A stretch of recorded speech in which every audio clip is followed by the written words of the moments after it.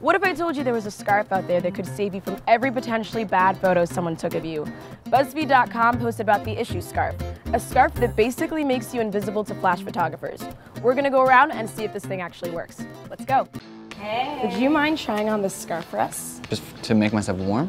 So have you ever heard of the issue scarf? The issue scarf? No. So it turns a celeb into a superhero. It's like the invisibility cloak.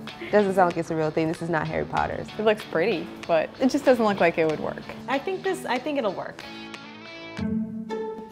Like a reverse cape. Okay, I'm ready to be invisible. 1, 2, 3.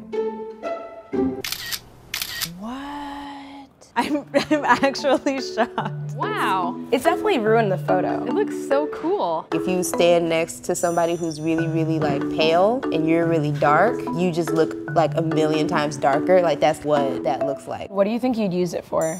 So I could sneak up behind my enemies and they would just see a terrifying ghost blanket. I would use it for like awkward family portraits. I kind of wish I could go back and add this to photos. Pretty much anything in college.